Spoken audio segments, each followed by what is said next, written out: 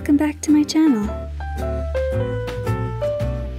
With spring around the corner, I've been dreaming of Paris in the springtime. I'd love nothing more than to sit at a cafe with a nice crusty baguette, smothered with French butter and jam alongside a delicious brunch cocktail. Since I likely won't be living that dream anytime soon, I felt the need to create the perfect brunch drink.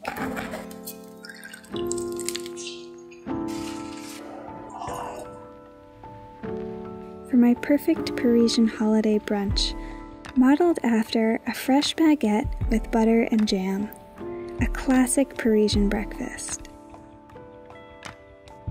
It would need to mix the velvety rich taste and mouthfeel of butter and the bright, sweet, fruity notes of jam.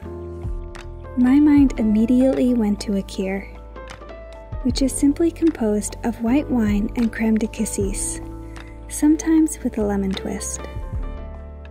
To achieve the buttery flavor, I'm choosing an oaked French Chardonnay.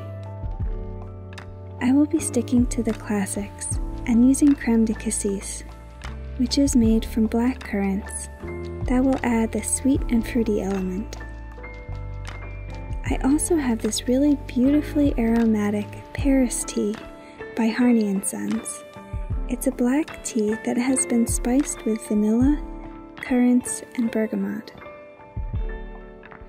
The tea will add some extra body as well as accentuate the cassis flavors. I didn't want to brew the tea and add it to the wine, as this is already a pretty low ABV cocktail. And I didn't want to dilute the drink, so I'm going to infuse some cognac with the Paris tea. The tea on its own is pretty mild, so I will be adding quite a bit to the cognac. 2 teaspoons of tea to 4 ounces of cognac. I will let this infuse for 10 to 12 hours.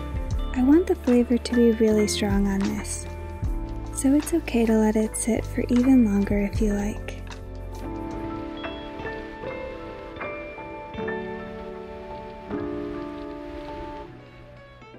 After the cognac has been infused, I will simply strain out the tea leaves. The color has really darkened from the tea, but that's okay. It won't affect the final product. Once the tea has been strained off, I will be fat washing the tea-infused cognac with unsalted European-style butter.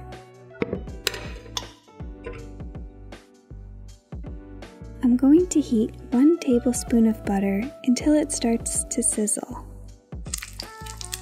Then I'll let it foam for 30 seconds to a minute. Now I will just let the butter cool off for a moment or two until it's no longer sizzling. After the butter has cooled, I will add it straight into the tea-infused cognac and whisk to incorporate. Fat washing with butter can be tricky, especially since I'm not clarifying the butter.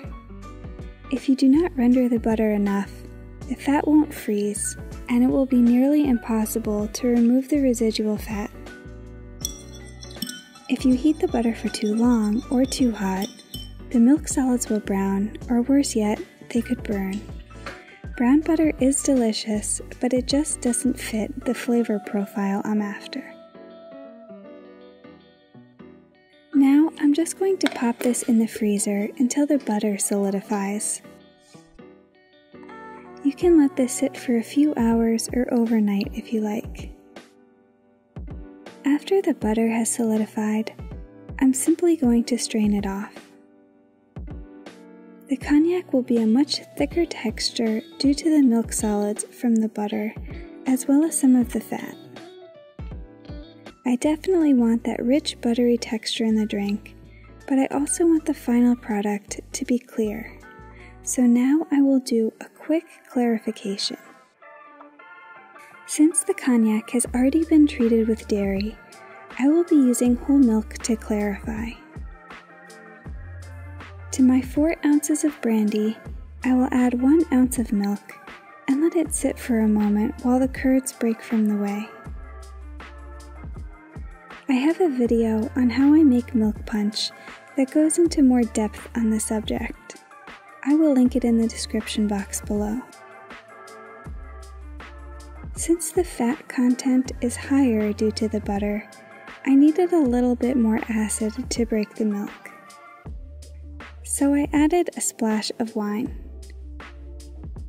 After the curds have formed, all that's left to do is run it through a filter to clarify. For this, I'm using this teeny tiny nut milk bag.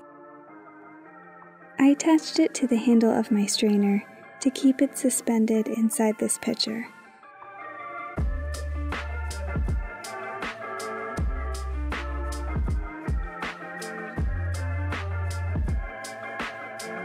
This is going to take 2 to 3 passes until it's completely clear, and most of the pigment has been absorbed by the milk curds. This was the first time I ever clarified a fat-washed spirit, and the result was really interesting. The richness still remained, but the cognac really softened, and while the flavors of the Paris tea remained, they were also softer without the tannins from the black tea.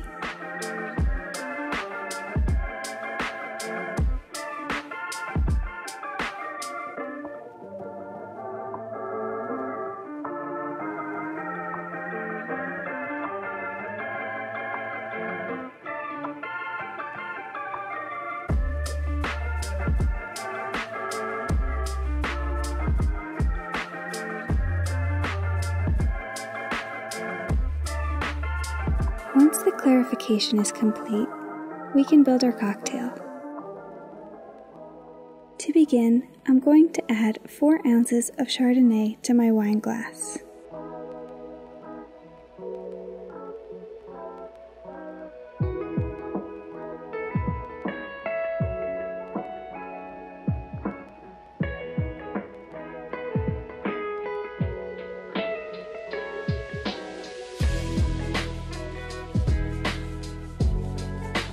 After the wine, I will add 3/4 ounce of the butter and tea cognac.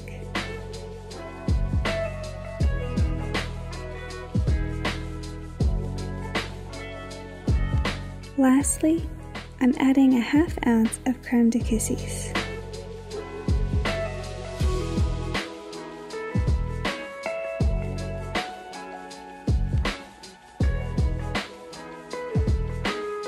Typically, I'd stir the cassis in there until it's incorporated with the wine, but I liked how it looked settled at the bottom of the glass.